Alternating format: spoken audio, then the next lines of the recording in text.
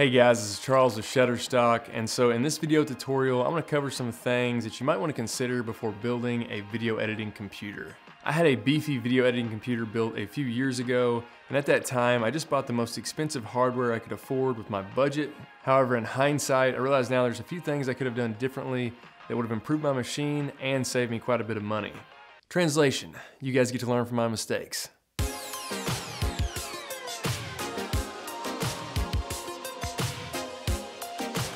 Now, just for the sake of comparison, think of your editing computer like your camera and the software you use like your camera lenses.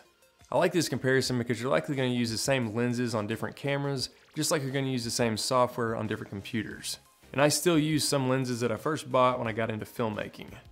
However, I hardly ever use the first camera I ever owned anymore, and that's really just because you can only upgrade those so far before they become outdated, much like computers. There will always be more efficient hardware coming out all the time, so that's something to always keep in mind. So my first consideration, or really recommendation, would be to make sure the motherboard you purchase supports the latest CPU chipset. Now this is something you can very easily overlook because it's really not the most exciting element of your computer, but remember the motherboard is really going to be the glue that holds all this hardware together. And ensuring you have a motherboard that supports the latest CPU chipset, that's going to give you more upgradability and a longer life on your machine. And upgrading a computer's CPU is really the equivalent of upgrading a camera's image sensor. So before you build, make sure you search and check what the latest CPU generation is for Intel and AMD, and make sure the motherboard you purchase supports those chipsets. As of making this video in 2020, it is the 9th Gen Core series for Intel and the Ryzen 3000 line for AMD. Now along those same lines, Adobe products still heavily depend on the CPU. So I would have to recommend the CPU be the single component you invest the most money into. It's easy to get carried away on high-end graphics cards or excessive amounts of RAM, which is actually what I did, but After Effects and Premiere Pro are still going to encounter bottlenecks if you have a slower CPU. If anything, again, just make sure your motherboard supports the latest CPU chipset. That way if you want to get kind of a mid-level CPU, you can upgrade it later if you want to.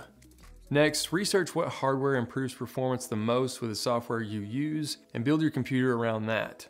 As I've already mentioned, Adobe products heavily depend on the CPU, but you can check out Puget Systems. Puget? Okay. Check out the website for Puget Systems for some great case studies, recommendations, and information on what programs utilize what hardware the most. For example, the GeForce RTX 280 Ti costs about twice as much as the GTX 1070 Ti, but the actual performance difference in After Effects is just a few percent. So it may not be the most cost-effective option to spend double the amount on a graphics card. It's only going to give you a very minimal increase in After Effects. Again, this all heavily depends on what programs you're using or other factors like third-party plugins. For example, when I had my machine built, I went with one large graphics card opposed to two mid-level cards.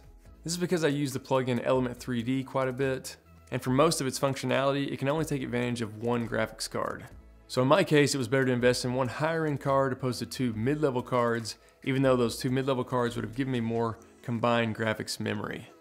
I'll have a link for Puget Systems case studies on the blog post for this tutorial, so make sure you check that out.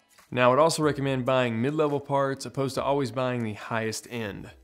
Obviously, this is going to make your computer cheaper, lowering the initial cost, but you can then take that money you saved and reinvest that into future upgrades that come out down the road, or just use the money to buy another mid-level machine sooner.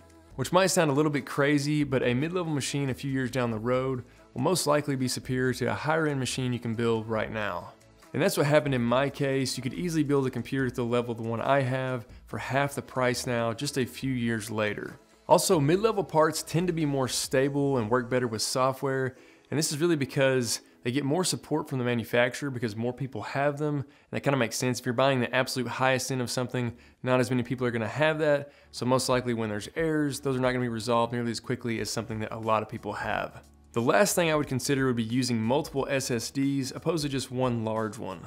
This provides a huge benefit to programs like After Effects and Premiere Pro, and this is actually what Puget Systems recommends for their builds as well. Have one SSD for your operating system and programs, a second one for your working media footage, and a third smaller one dedicated just for your media cache. Having each of these on their own SSD will help you greatly reduce bottlenecks, and this is something I didn't know about when I did my build, and it's so simple and just will give you a much better workflow. Alright guys, hopefully you found this information helpful, and if you have any tips for building a computer Let us know in the comments, I'll definitely be checking those out. Also, make sure you check out Robbie's video on the Shutterstock channel where he walks through how to build a video editing computer step by step. And I'll catch you guys on the next one.